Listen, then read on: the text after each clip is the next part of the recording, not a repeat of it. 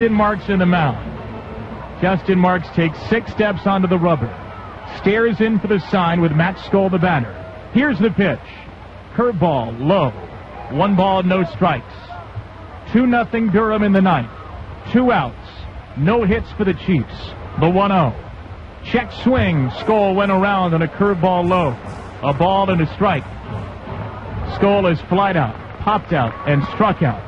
The infield plays him to pull. The outfield straight away. The pitch is high. A fastball. 2-1 from Marks. 1 out from immortality. The Chiefs 2 runs from a tie. The 2-1. Swing and a miss. A breaking ball low and away. And Justin Marks is 1 strike away now. They are on the edge of the Durham dugout on the first base side and on the Syracuse dugout on the third base side. The 2-2. Breaking ball. It is just high and away. 3-2, and Marks shrugs it off. Back on the mound, ready for the next pitch. Number 130.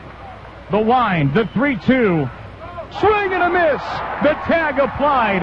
Justin Marks, 130 pitches, has thrown a no-hitter for the Durham Bulls.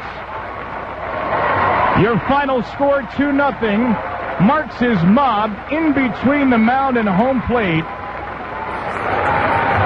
And Justin Marks receives a deserved ovation from the Syracuse crowd. The unlikeliest of events. One night after the Chiefs did not leave the first inning without 10 runs and 8 hits.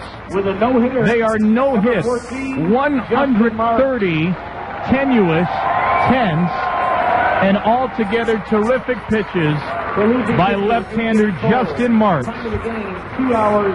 It was Steve Geltz with the Gatorade bath as the rest of the Durham bullpen, bench, and coaching staff heads out in front of the mound to congratulate Marks.